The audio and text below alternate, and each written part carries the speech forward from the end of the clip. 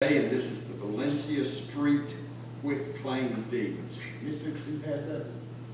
Mr. McCloud. Yes, sir. Good morning.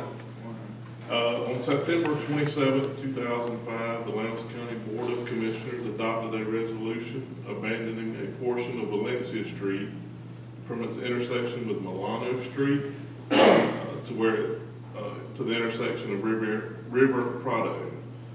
This portion that is abandoned, it bisects two pieces of property, one owned by Rouse Volanton, the other owned by John David Wade and Kelly Lynn Wade.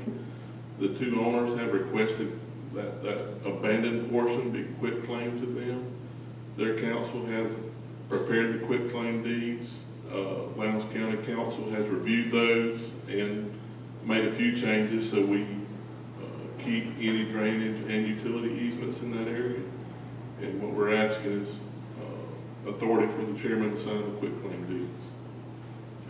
Any questions for Mr. McCloud? Okay, hearing none, we'll move on.